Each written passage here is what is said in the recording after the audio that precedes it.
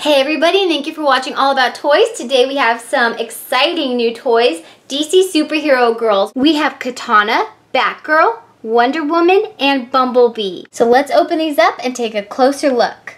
Also available from this series is Green Lantern, Supergirl, and Zatanna. Just put them out of the package and they look fantastic. I am a big fan of Katana's design. I love her color palette. I love the textured kind of sparkles on her dress. I also love her bamboo styled armor on her arm. I'm loving the way Katana's mask fits on her head. Sometimes masks can look a little funny on dolls, but they molded it to perfection. So here is Bumblebee, and I think one of the greatest parts of her new outfit design are these boots, just how big they come out at the bottom. That is such a fun costume little design that they put in for her outfit. I love the expression on her face. I think that is just so cute, and it just really shows us her kind of personality. So her wings, you can position them however you want. You can kind of close them up, or you can open them up to look majestic. The visor comes down wow. over the eyes, little antennas on top. This looks awesome. They did a really good job of it. Something that I think works great for these dolls is you have plastic as well as fabric. It's neither all or the other, and I think that works great for a fun action style doll. They did a really good job putting bead designs all over her outfit. I just love kind of this honeycomb texture on her boots. That is so cute.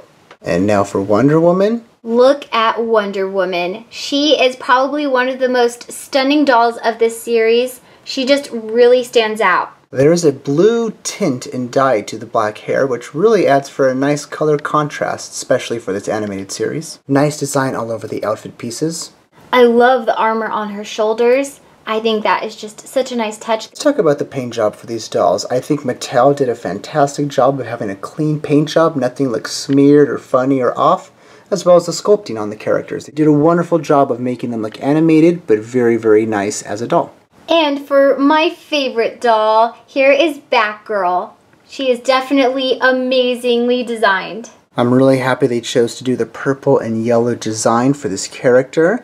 I think the gloved hands, the utility belt, and the gauntlets here just look really, really classic Batgirl, and at the same time have this animated look that the new series has. This cape, although it's not a figure size, reminds me of the Kenner capes that the Batman toys would always have from the Kenner lines in the 90s.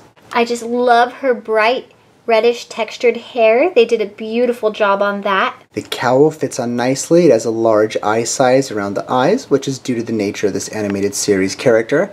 I think her costume is perhaps the most simplest out of all the other characters, but that does not make it any less charming. It just has a little less going on than the other characters. So great job from Mattel for variety and height in these dolls and variety in different expressions. So we don't have anything negative to say about these dolls. I think they look fantastic, they function really well. The quality of the design and the fabric and plastic is really good. I wish these came with accessories. However, these are the basic dolls, so it's understandable that they do not come with accessories. Plus, I think they'll be making some that do have accessories eventually. We have to get those.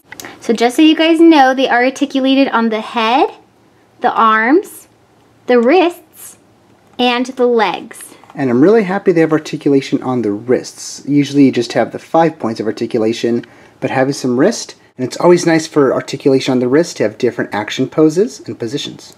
We love the new DC Superhero Girls dolls. We also like the show, by the way. It's a fun show. And I think Mattel is going to do a fantastic job with this toy line. We can only hope for more. Bring on more characters, bring on more of a variety of dolls and different types of toys, maybe even some role play. Hit the like button and subscribe if you're not. Let us know what you guys think of these dolls in the feedback below. We love hearing your detailed thoughts on all of the toys that we show you guys. Thank you guys so much for watching All About Toys, and stay tuned for more DC Superhero Girls dolls. Yay! Bye!